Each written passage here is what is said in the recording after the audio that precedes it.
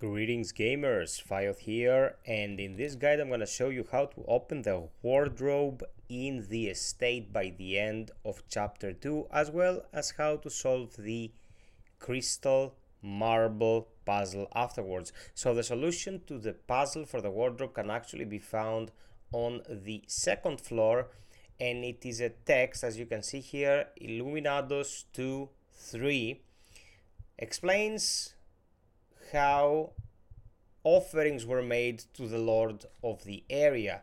So you go downstairs in front of the wardrobe and you want grapes left, pig mid, and baby to the right. It will unlock and you can get the crystal marble. Now what you do with that is go upstairs, place it on the door, and you want to rotate it so that it resembles the stationary Illuminados symbol on the back.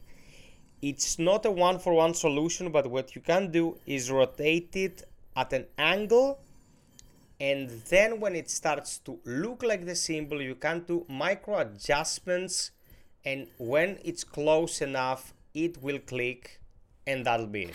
Hope I made your life easier, guys. I'm covering everything in Resident Evil 4 Remake and will be streaming it as well, so sub, like, share, and hit the notification bell. Until next time, be well, stay frosty, and always strive for perfection. Cheers!